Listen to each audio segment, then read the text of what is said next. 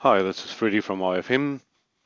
Today I just want to show you how to integrate your IO-Link Master to your profile and how to obtain the IP address and how to get it running with the allied device software. So first of all, we would not like to go to our website, and on our website you can of course choose your country, which currently is Australia.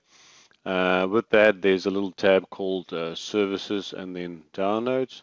So once you get to this point, this is all the important information regarding all of our major release products.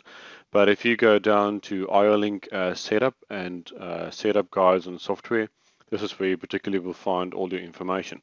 So later on in a different video package, I'll explain to you how these startup packages work and how you can basically use them to integrate to your existing PLC. But for today's exercise, we just want to go through and show you how to establish communication with your devices. Now, there's two ways to do it under here. We have an Ethernet device configurator, which we can download, and that's an easy way to find any Profinet or a Profinet device or even Ethernet IP device available. You can actually download it from here. I'll show you this particular one, and the other one is having a parameter software from us called allied device. Now this is a limited version. You can only establish connection to the IO-Link Master itself, and from there do a little bit of a setup and change some parameters, but only basic stuff. We cannot change any of the sensor parameters with that. So yeah, after you've downloaded, of course you need to register on our website. If you're already an existing customer, you can type that in. Otherwise, you will have to go down and just create an account for yourself, and you have immediate access to download those files. So currently what I have, I've got the AL available, so I'll just show you what AL I've got connected. So I've got the AL 1340. In this case, this is just a this is one of our data line series, so it's basically just the IO-Link with Modbus TCP interface. But for this exercise, it does not matter which IO-Link we connected to at the moment. So it's a really easy one. So what I'll do is I've already installed that device configurator on my PC. So you just go and search for it. It looks like this. So once you access that, it automatically comes up with this view here. So there's a couple of things we can look. You can enable the protocols. So your NetIdent and NetIdent version 2 and DCP. So this is all your Profinet stacks and all your Ethernet IP stacks you need to worry about. So I'll typically just leave it as standard. You can automatically get all of your devices. So once I got it connected, it'll automatically come up with your IO-Link device there. It tells you the name and description, and from there I've already selected a IP address for this. But in a case where you want to set up a IP address, you just click the device connected. You can also signal the device. So if I click signal, it'll just make the Ethernet IP light in a certain sequence. It'll just blink it. Alternatively, just go and say set IP address. So with that, you can enter your IP address, desired IP address, and from there your IP address will be set. This is without any fail the best way to get communication with your device and to change the IP address. You can do it through the allied device software, but sometimes with some firewalls and some issues, it's not always the best choice to go. So I would much rather prefer to use this. So after that, I can open up the allied device software over here. So with that, it takes a while to load because it's got a lot of stuff in the background to load as well. So with this, I can just either go and click and enter my IP address that I had my device connected. With that, 1.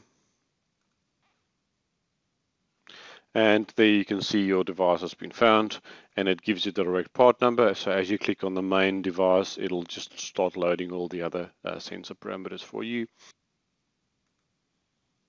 So after you've loaded everything, then from there you can either use your IO-Link upload button here, or alternatively, it's always a better choice just to go and type in your desired IP address for that particular module. And then it automatically just finds it with no fail.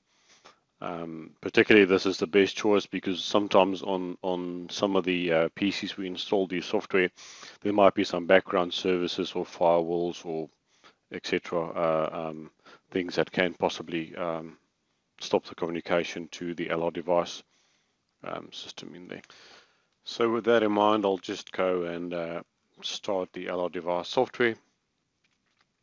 So from here, this is typically where you could change your sensor parameters and even change the IO-Link head modules parameters and settings from there as well. Like I mentioned before, this is you get a free version from the website, and obviously that version can turn into, it will just show limited on top, but if it's a full version, then at least we can run with that as well.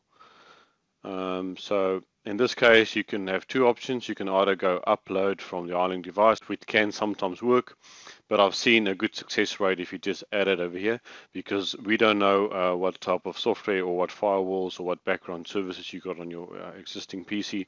So sometimes that services can stop the LR agent not to talk anymore to the device. So without any fail, this is the best thing to do, how to get your comms up and running easier from the device. So after adding that with no fail, it pops up with the actual device. And as you click on the head module, it'll just start loading.